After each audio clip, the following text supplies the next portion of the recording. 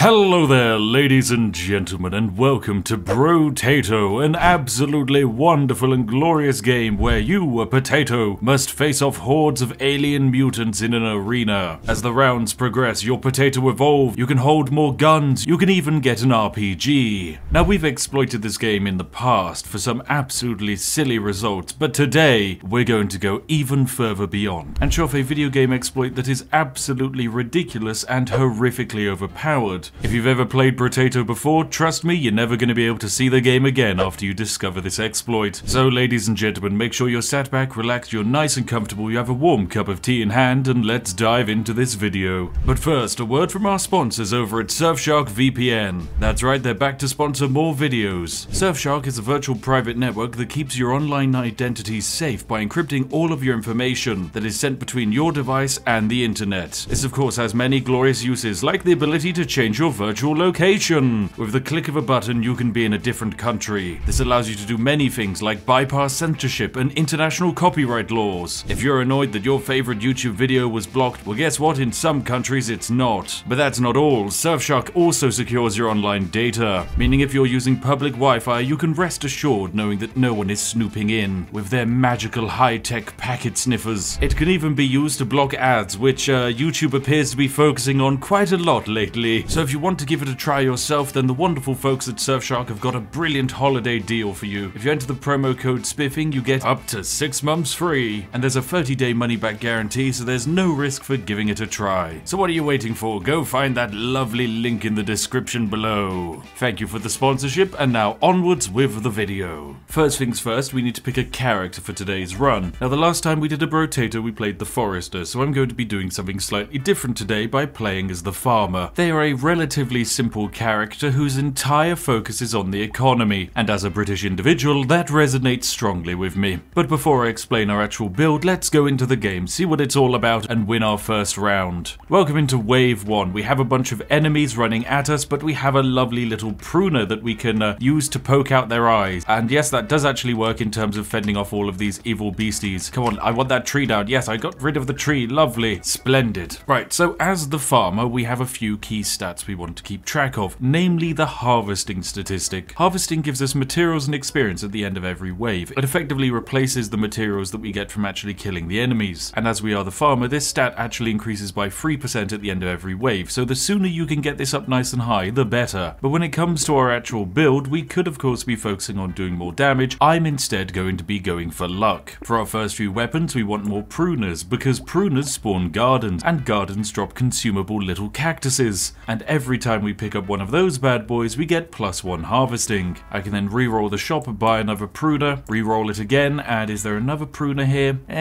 No. Do I risk another roll? Why not? Come on. Yes, it's a 4th pruner. This is a good start indeed. Now our exploit won't actually kick in for a little while yet, so all we need to do is just focus on upgrading our base economy by having these gardens and harvesting all of their lovely materials for our very own profits. Now sometimes enemies can also drop materials, which is very good indeed, and occasionally we'll even get trees, and they will also be spawning materials for us. But at the end of wave 2, we are now up to a harvesting rate of 52, which is very nice indeed. I'll be grabbing yet another luck upgrade. Now there are of course some heinous items in this game that we never take, for example coffee.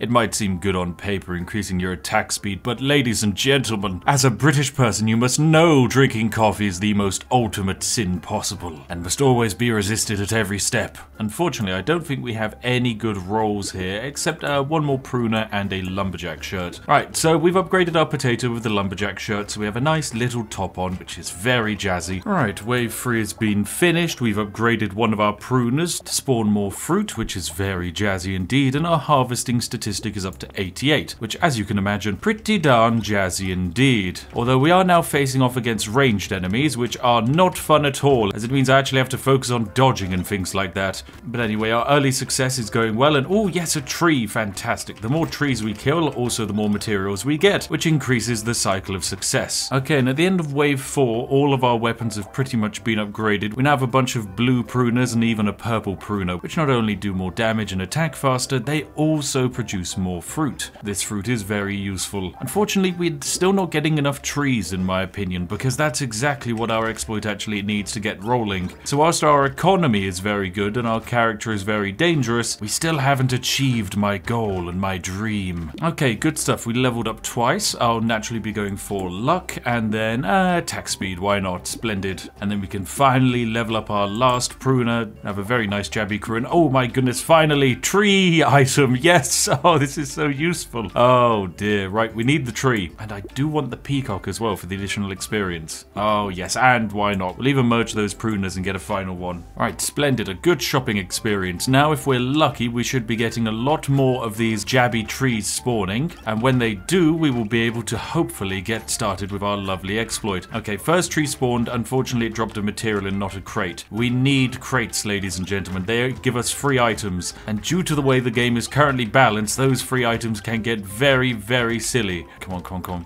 Final tree. Oh my goodness, we hit 3 trees this round, none of which dropped a crate. Okay, we need more luck. Alright, let's get some increased max HP, increased luck, and increased attack speed. Lovely. Our character is starting to look slightly more and more silly as we mount even more mutations and upgrades to them. I'm hoping that we get some lovely trees this wave and that my increased luck gives me a crate. Nope, first tree is a bust. Brilliant. Where is the second tree? Okay, here we go. Second tree, what have you got? Another fruit. No crates. Okay, there is a walking pinata. He dropped a crate. Lovely. Okay, fantastic. This could be the start of something brilliant. And there we go. Wave complete. So we get the crate, and what this means is basically we can take an item from it. However, this crate unfortunately just dropped a weird ghost. Now, what we can do is we can take this item and then level up our character just a little bit. And before we do the final level up, if we return to the main menu and just click resume, it will take us back to the shop right before we started our wave. Now, this allows us to repeat the wave that we were just on. However, all of the benefits that we gained from actually beating the wave, like the item we got in the crate, doesn't persist. The game simply rolls itself back to the last save file and continues, because, I mean, it would be absolutely stupid if you were able to keep items after reloading. But by reloading back, we should hopefully be able to respawn all of our trees, which should reset the rolls as to whether there's any crates inside of them. There we go, we just got a crate from a tree. And there is our lovely Pinata Man back on the map, which we are able to punch and pummel and get a second crate from. Lovely. Okay, we now have 2 crates from this wave. There we go, so that's the end of that wave, and now we get 2 crates. We get an elemental tank in the first one. This is unfortunately useless, and a padding in the second. This is also relatively useless, but we will grab it because it can get very, very cheesy. And then let's re-roll, and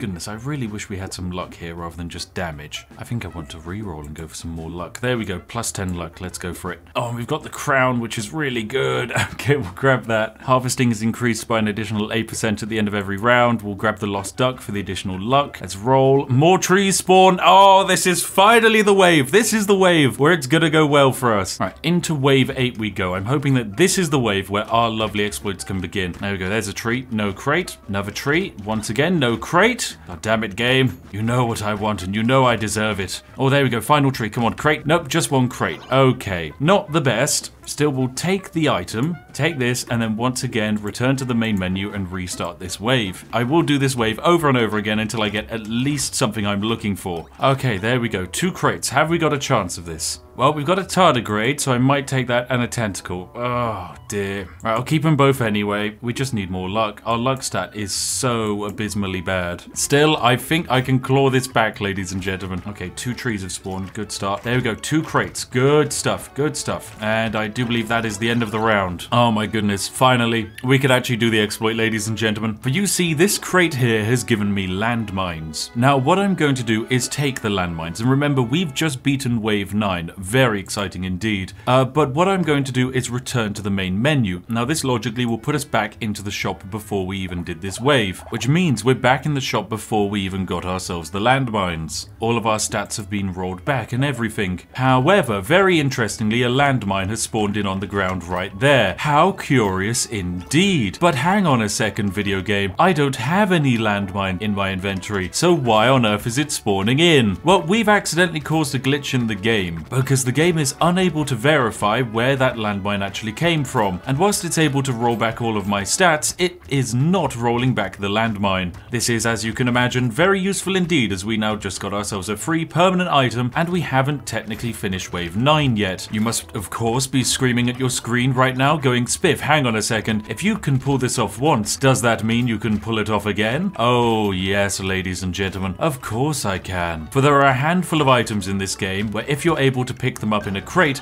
you can keep them permanently. Anyway, once again, we'll return to the menu, resume, and go on this wave once more. Once again with our suspiciously located landmine. Yes, I'm sure the Geneva Convention is very happy to have that. Now, I love watching numbers go up, and what rising number is better to see than the likes on this video? And because I've been receiving such a bountiful harvest, I've decided to be very generous. I offer the first 10,000 people who like this video a delicious fruit, which will be sent via the Royal Skegness delivery service, guaranteeing it's ripe and fresh on arrival at some point in the next 1 to 2 working ice ages. Anyway, on with the economic mischief. Right, it's wave 12, ladies and gentlemen. It's just ended, and we have magically managed to pick up 4 crates, which means the odds of us actually hitting something we want is relatively high, although fertilizer bag is not it, little frog is also not it, and neither is a helmet. God damn it, game. Well, that's fine. This is just one where we simply re-roll back to the main menu again. Still, we do have some new items. We now have 3 sets of trees, which means our odds of getting trees is higher, which in turn means the chances we get a crate is higher, which is very good indeed. We do have a couple of additional turrets and landmines lying around, but as I haven't sunk any stats into them at the moment, they're not the most overpowered. But hey, 4 crates already. Good stuff. 4 seconds left. Any trees? Any trees? No trees, no crates. Okay, not bad, all things considered. Handcuffs. Very bad. We actually don't want the handcuffs. Metal plate? I mean, having some armor wouldn't be terrible. A clover for increased luck is good, and the metal detector is also good, because it gives us luck in engineering. Okay, fine. I think we keep this run. This isn't too bad. We can also grab more luck from this. Have a quick roll. What do we got? More luck? Anyway, hello trees. Hello enemies. These enemies aren't too bad, and especially having more turrets and landmines on our side does mean that we can actually cleave our way through them relatively easier than before. Okay, wave 13 went rather well. We have managed to get 5 crates on this run, so I'm hoping that we actually get something good. Medical turret, there we go. This is something that we'll actually keep. Lucky charm, also good to have luck. And I suppose we can take the mushroom. Fine, okay, we'll have to keep this run. Not the best, but it is worthwhile. And I'll grab the skull for the engineering. And I'll re-roll this for, ooh, 16% extra damage. Why not? It's probably worth it. All right, then let's hit the shop with a re-roll. Oh, and we get the trees. Yes, okay, this is a good start. Yes, start off of wave 14. We've got some nice trees. We've gotten 2 crates straight off of the bat, which is very nice. I just got to dodge all of this ranged fire, but provided I can do that, everything should be good. Okay, looks like we're up to about 4 crates. Okay, 3 crates actually. Is that all I'm going to get? Only 3 crates? Yeah, not the best, but let's see if we got any good upgrades. Power generator? No, that's useless. And tractor. Okay, all of these are useless. So I will return to the main menu and we'll give this another go. I'll be back in a moment as soon as we've got a good roll on this exit. Right, welcome back to Brotato, where amazingly I've finally got an item I can use. The alien eyes. Once again, similar to turrets, this is an item that I can take back out to the menu and then load back in. And when I do, I will keep these alien eyes despite them not appearing in my inventory. This is a really useful ability because it deals a huge amount of damage. So we'll be naturally taking them and then immediately returning to the main menu and redoing wave 14, but now with the added ability of alien eyes that, as you can see, fly on out of me, and if they hit an enemy, they do a lot of damage. Fantastic stuff. There we go. And as these fights get easier and easier, it becomes simpler to farm for all of these lovely crates. Eventually we will become far too powerful and the game will simply quake before us. Oh my goodness, I think we got a lot of crates from this one. Yep, we got a grand total of 5 crates. Lovely. Right, we can take the scope, we can skip the sad tomato, we can take the beanie, we can take the white flag, and we'll skip the bait. Right, then back out to the main menu and let's do this again. I will repeat until we are prosperous. Okay, right, well this one was much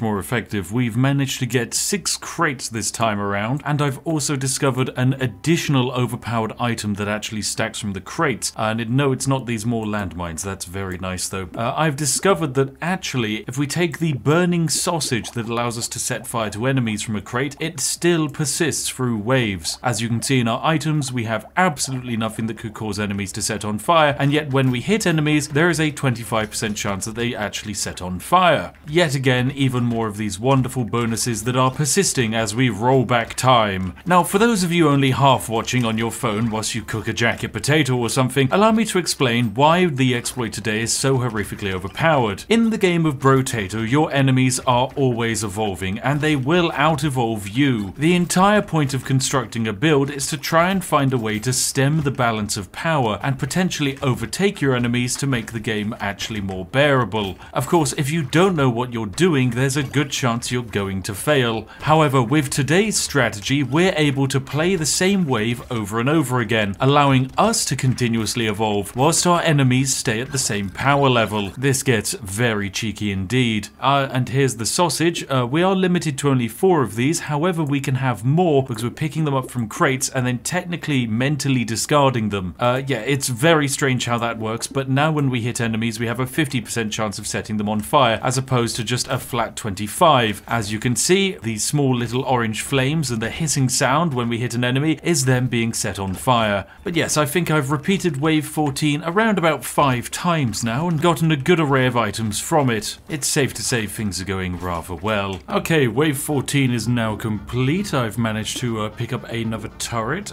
some kind of piercing damage, an insanity, alien magic, and I will also run this again now that I've picked up an additional turret. Anyway, we are now doing wave 14 with an additional turret on our side, which is very, very useful indeed. We can now do burn damage when we previously couldn't, and we have those lovely alien eyes. We're pretty much guaranteed between 3 and 6 crates, depending on how the wave goes and our luck flows. But as you can imagine, that does make this exploit a fair bit easier to pull off. Alright, just 2 crates this time. Oh, but a landmine. Wonderful. Splendid stuff. Alright, so that's now another landmine added to the pile. So the wave starts and loads of landmines appear. But remember, ladies and gentlemen, I would never personally carry a landmine in my inventory, so I am not responsible for any illegal acts that are committed using these landmines. But yes, once again, I'll do wave 14 over and over again until hopefully we get a few more turrets. Right, I think we've completed wave 14 as much as I'd like, and we've got a good run of 6 crates and 2 level ups. I'm pretty happy to end wave 14 here. We'll take this gentle alien, this wheelbarrow. Oh, the pocket factory is really good. The bat's nice, and the sharp bullet can be recycled. I will take the campfire. There we go. All good stuff. We'll go for the skull upgrade to boost up our engineering. That's very useful. And then I guess re-roll into some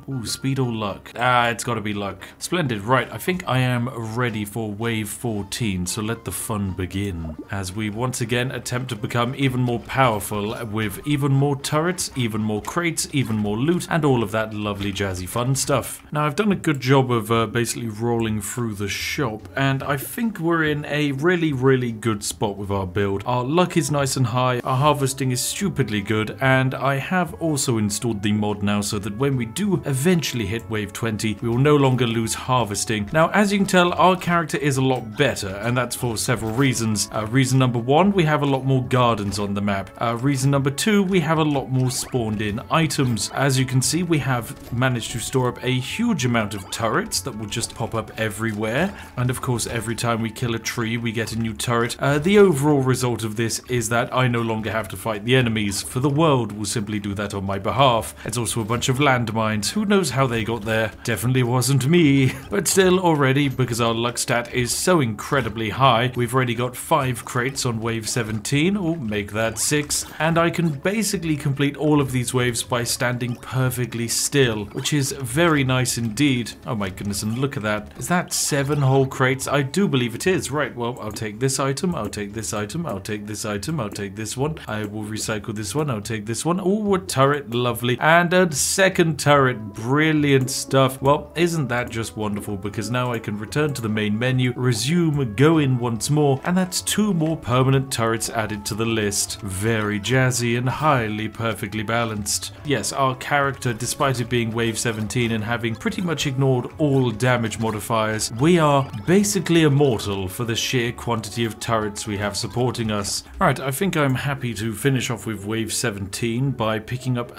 this lovely crit chance upgrade, which also increases our luck stat, which is very nice. I'm also going to just try and bank as much money as possible and only buy an item if it's a like the cyber ball, which is very useful for us. 25% chance to do 309 damage to a random enemy when an enemy dies is just a great item. Right, into wave 18 we go with all of our money saved up and 230 cash in the bank. We're just 2 rounds away from the final boss, although I won't lie, we should be able to absolutely smash them. Now, of course, this exploit does work on every difficulty. It does also work on every device, meaning if you're playing this on the Steam Deck, well, great news, it works. If you're playing this on mobile, which this game now actually has a release of, then yes, it also works. It is very jazzy indeed, and will help you feel like a video game god. How's my harvesting stat doing? Wow, we're up to 2,000. That is very silly indeed. Well, and the map is just absolutely coated with either turrets, landmines, or fruit. Ah, what a lovely state of affairs it is. Alright, let's grab the lucky charm, let's grab the boiling water, the gnome, the weird food, the medal, the gambling token, the acid, the mastery, and the little muscly dude. Unfortunately, no actual permanents in that round, but that's fine. We'll just simply roll again and go for more. Alright, I'll see you once I have completed wave 18 many times. Now, we have been able to add a huge amount of